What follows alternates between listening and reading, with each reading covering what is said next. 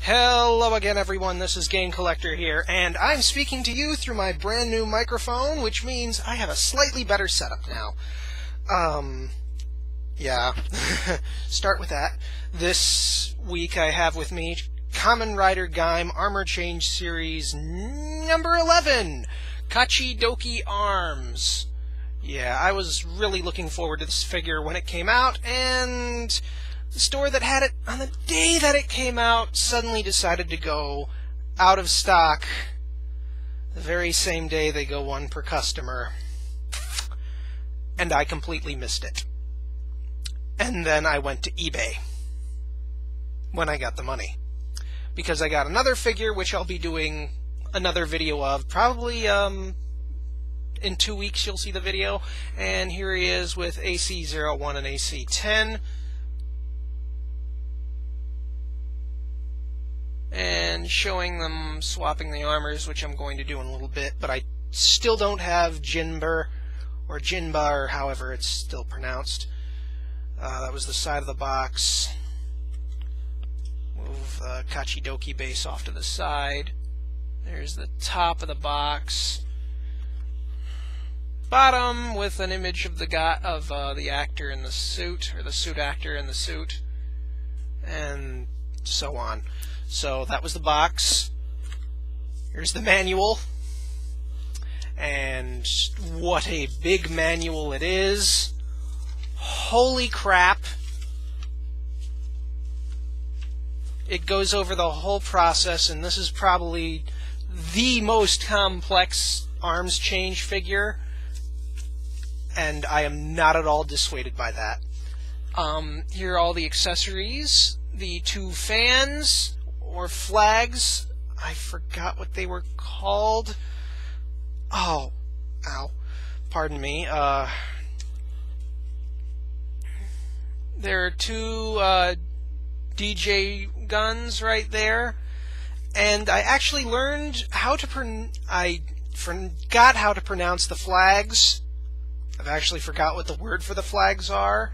I can look that up right now and move freely, and you will not hear me get dull at all, which is amazing. I absolutely love this new headset.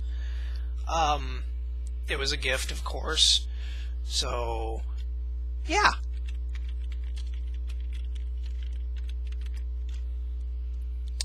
So I'm just checking that out right now. Whoops. Went to the wrong thing.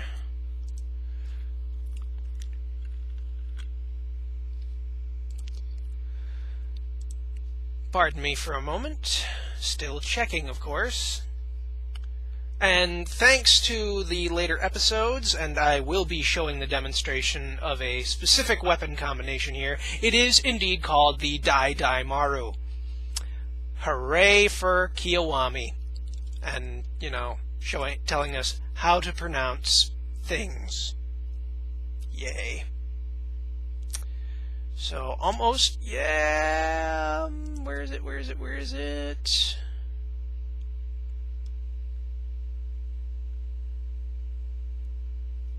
Apparently they're just called the Kachidoki Bata. B-A-T-A. I'm pretty sure that's what they're called. Oh! Sashimono. That's what the flags are called. And it was totally worth that additional few seconds for that. But yeah, that's what those little flags are on here. Here it is fully assembled. Yes, the flags are removable. This is also I think it's the largest arms in the entire series. Outside of the Suika arms, of course. That thing you can't beat that thing in terms of size. But it is the largest in terms of basic group, and I can compare it with the orange, standard orange right now. Yeah, that thing is a monster. So I'll be putting the regular orange and the melon arms on him in a little bit. But for now, here is the DJ gun, the one that's supposed to be held like a gun, And here is the other one that's meant to be used like a sword. And here is the Muso Saber, which, there. That's the only point it's supposed to have. Oddly enough, and I'm going to bring in the base Gaim body for this, he does not have a hole in his belt or a clip. You can obviously tell the differences right now by the head and the arms and the obvious Kachidoki lock seat on the belt. But he doesn't have a clip for his Muso Saber, nor does he have the lock seats on his left side like the base form does. So, yeah, just going to show you that. And now we're going to open this sucker up. Ain't that going to be nice? And he'll hold his weapons after I put the arms on him, so here's that. First of all, you want to unclip them from here. Just unclip all the way. I cannot guarantee that the helmet will go on safely and soundly. Secondly, raise this up, and the flags. This goes outward.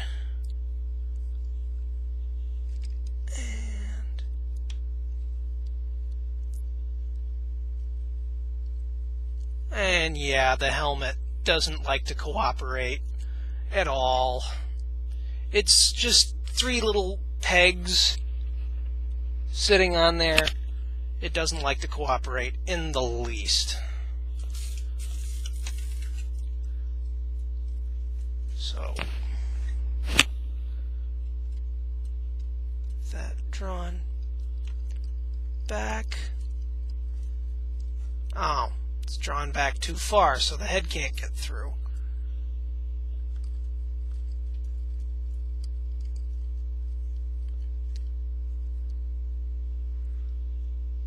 Okay, it's on there.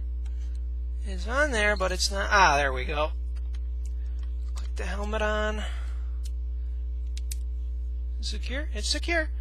And then drag this down, forward, and that fits on like so.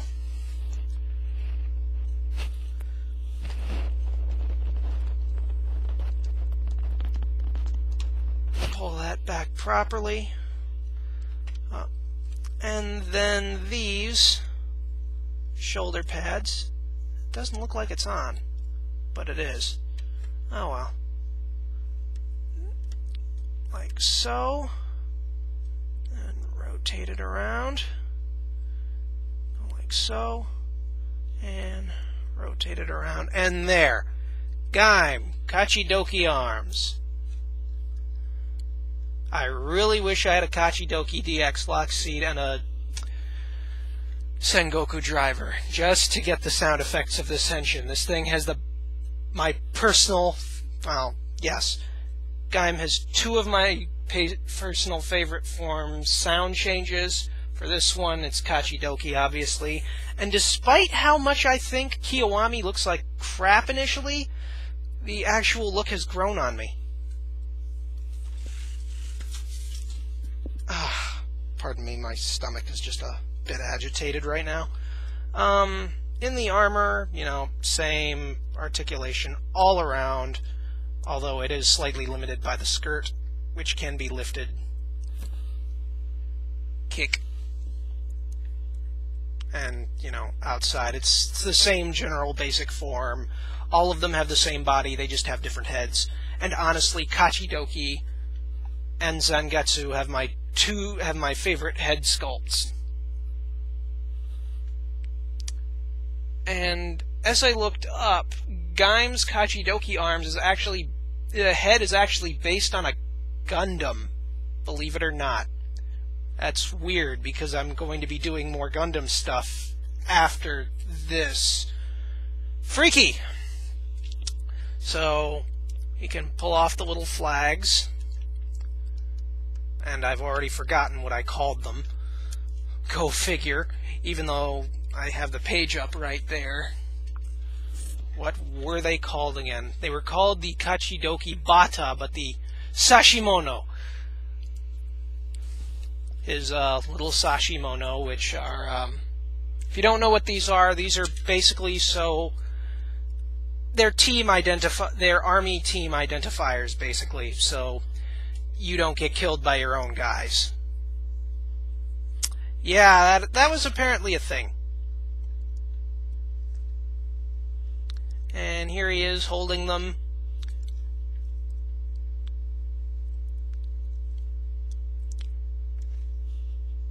And here he is signaling that it's okay to land. I could not pass that joke up. I am sorry. No, I'm not. I wouldn't have done it if I was sorry.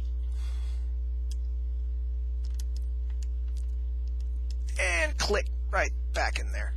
Now, here he is with the sword mode, and it is rather cumbersome, as his fingers are possibly the butteriest. And by butteriest, I mean they're loose. They don't exactly hold in place very well, but I can actually get him to hold it for more than 5 minutes, or more than 5 seconds in this case. And there. You can't exactly see it very well, but there it is. There you go. And he can't exactly hold it two-handed like he does in the show, and he can't grip it here because it's too thick for him to grip. Yeah. Take that how you will. He doesn't exactly enjoy holding the gun either. That's the best we'll probably get him to hold it. I can get him to hold it in a two-handed shotgun position, but it's going to look weird. Open the hand up. And the shoulder armor just kind of gets in the way, but not in a terrible way. And there, holding it in the two-handed position. There's not really much action in this action figure. Oh yes, and as for that combination that I was speaking of earlier, that weapon combo, it's this plus the Daidaimaru. He hasn't exactly done this combination in the show yet, but I fully expect it to happen when he uses Kiwami eventually. Or when Kiwami uses these weapons in combination. It's essentially an all-orange thing, Naginata. We have Suika arms, style weapon crossed with orange arms, and Kachidoki in a sense, but not completely because there is no watermelon here. Just lots of orange. Citrus. Be even more citrus if I had some form of lemon in here too. But whatever. Here it is using the full orange thing. Naginata. I'm sorry, my brain is kind of mushy right now. It's been 2 months since I've done a review, but thankfully I have not gone that mushy in the head. Anyway, now it's time to swap armors. Bring the base Gaim back. We'll bring in classic Gaim. And just, pull the helmet off first. Not going to go through the whole thing. Just pop it off, like so. This is probably one of the easiest armors to just remove. You just go pop!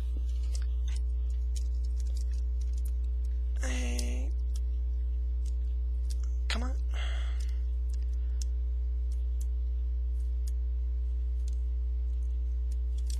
Oh, it was attached. It's really hard to tell with this one, though, when it does attach. There it is. And orange.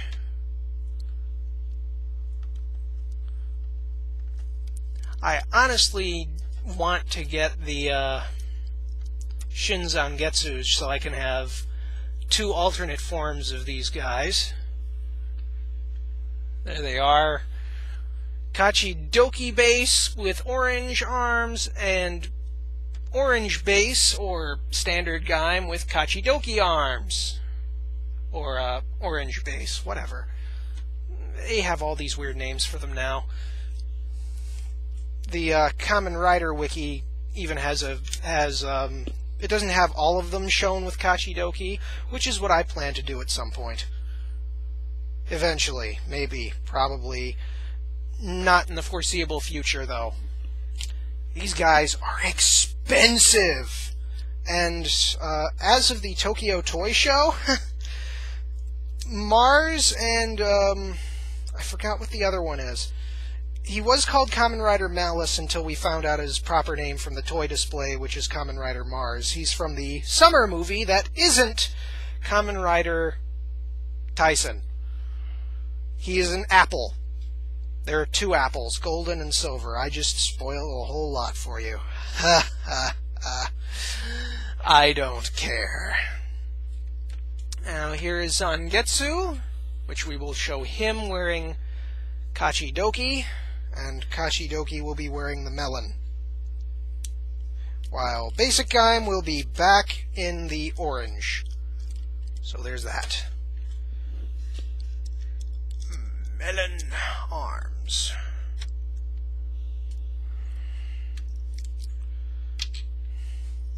It's a lot easier to disassemble off camera. Sorry about the sound spike. I'll have my editor go over the sound when I'm done. Here we have orange arms. He'll go off to the side off camera again.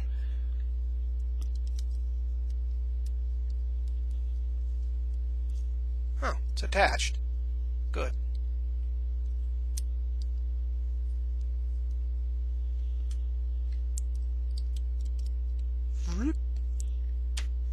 Yeah, I think Zangetsu's shin would look way better in the Kachidoki armor.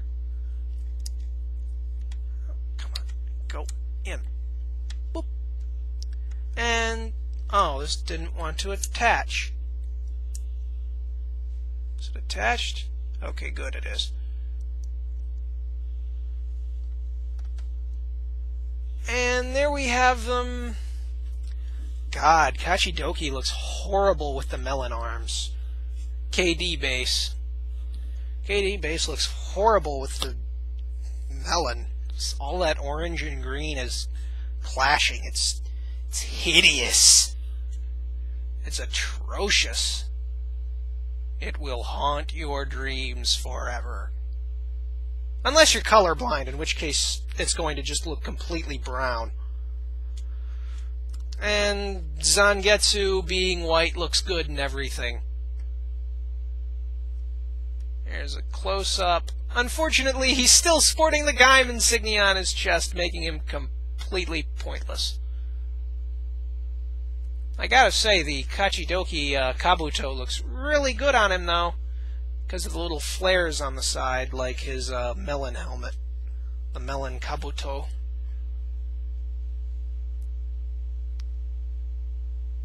Right there. So, I'm going to do one more swap. Put, this back on its. Put them back on their appropriate owners.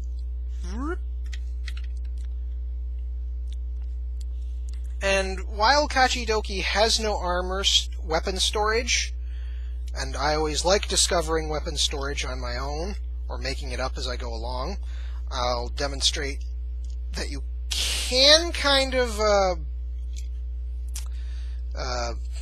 jerry-rig a sort of weapons containment on him, while Zangetsu gets his armor back and goes back off camera. And he gets his armor back. Yeah, don't expect me to transform this thing every time. You just got to see the opening and that's it. Come on. Now, as for storing weaponry, basically, you move this a little bit. No, he's right-handed. And There, that's it. This actually holds it in place really well, and it does kind of jiggle about if you shake it, but otherwise it's really, really secure back there. And yes, it even works with the shotgun mode. Now, when it wants to let go.